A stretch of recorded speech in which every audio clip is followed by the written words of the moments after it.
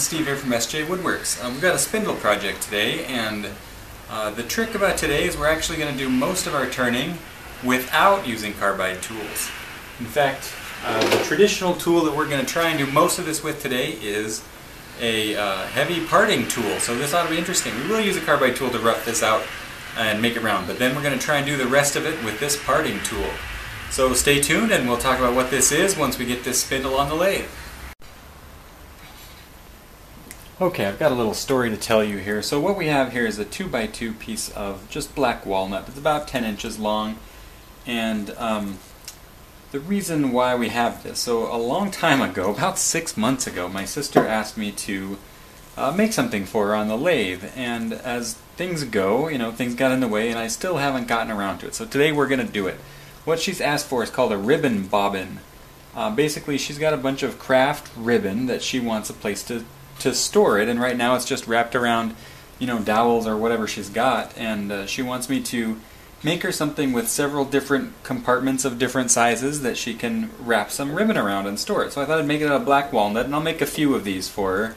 I think she's got a lot of ribbon to store, but so what we're going to do is round this out and then measure out exactly what I've got planned. I've got a template that I've drawn for how I think it should work, and then we'll try and get it all shaped out in a way that she can keep ribbons on it. I'm kind of designing this in my head here. I haven't actually seen one of these, so we're making this up as we go along. But I've chucked this up. Basically, I put one end of it into the 2-inch jaws of my chuck.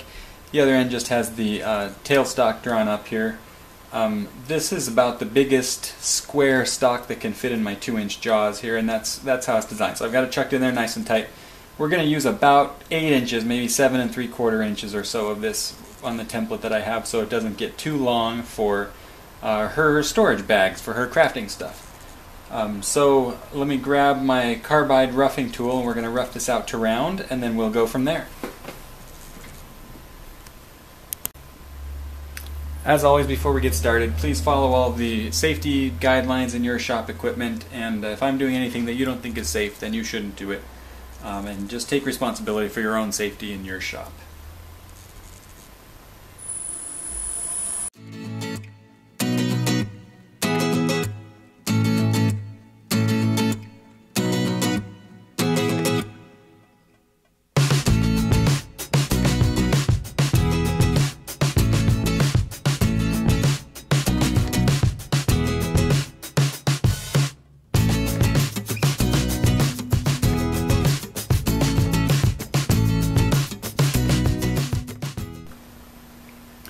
Okay, I've done a little planning ahead of time here, and I have a template drawn for how I want this to go.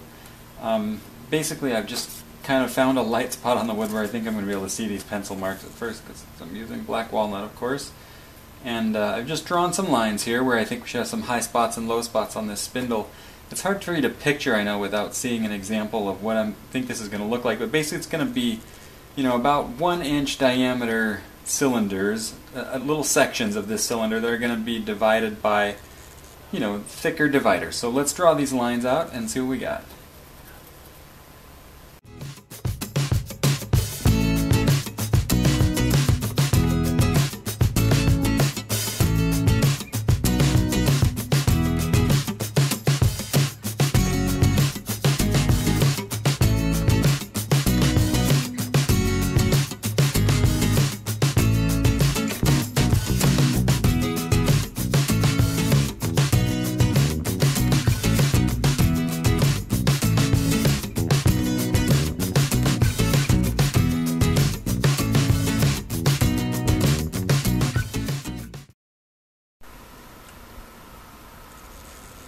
Okay, now I've gone ahead and cut all these out. We're going to have a lot of sanding to do. This wood's a little bit wet and it's cut kind of rough, the parting tool has on the spindle here, but I want to roll these dividers into beads.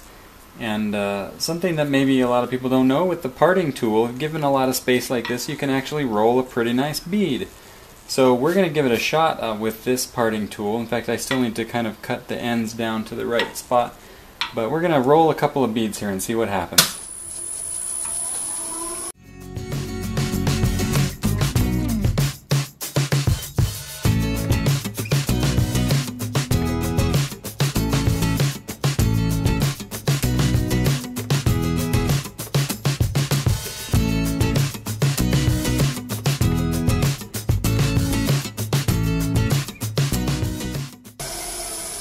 You might ask the question, are there other ways that we could roll this bead without using a parting tool? And the answer is of course.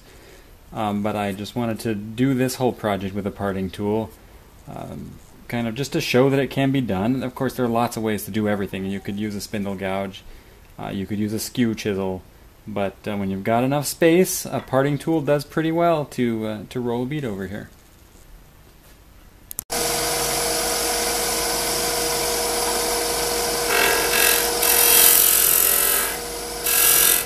Find your bevel, wait till it cuts, roll it over.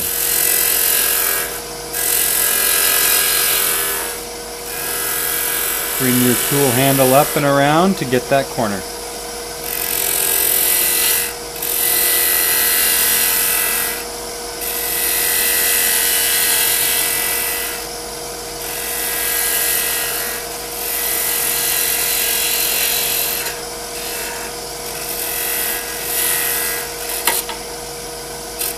Had a little catch there, wasn't paying attention.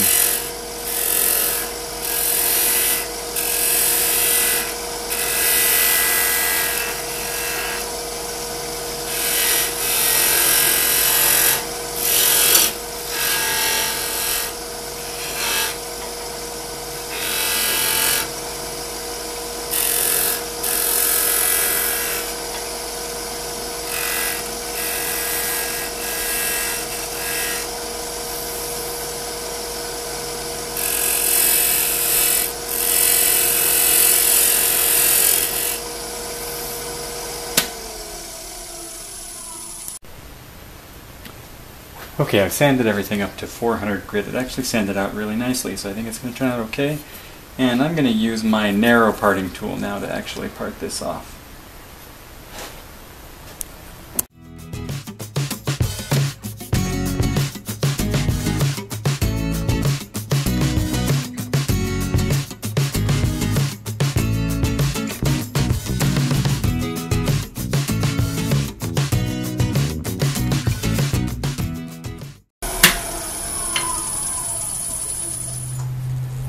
Okay, we got it off. Just got a little nub here on each side. I'll take it to the sanding disc to get rid of that, and then we'll do a finish. Okay, we're in my tiny work area here. We're going to use a Danish oil finish on this, a couple of coats of that to give it a nice, hard, durable finish.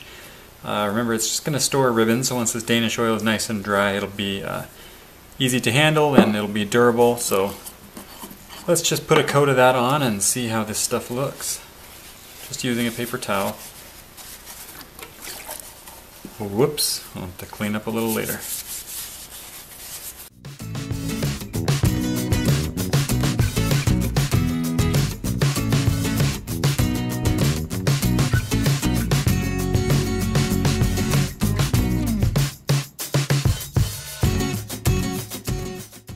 Okay, it looks great. We'll do another coat of finish of this later, but I think for now we'll call this finished for this video. Thanks for spending your time with me, and I hope that my sister gets a lot of good use out of this ribbon bobbin.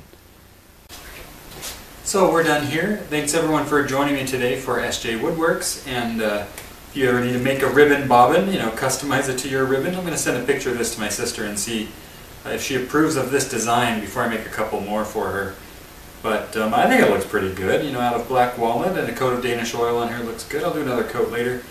But and those of you who saw me spill some Danish oil during this finish, then now my workbench has got another coat of Danish oil on it as well, so it doesn't hurt. So if you like this video, please like and subscribe, and feel free to comment anything you want on this video, and I'll respond and I'll appreciate it. I want to thank everybody who has subscribed so far. It's great to have an audience for some of my work here. So thanks everyone, and we'll see you next time.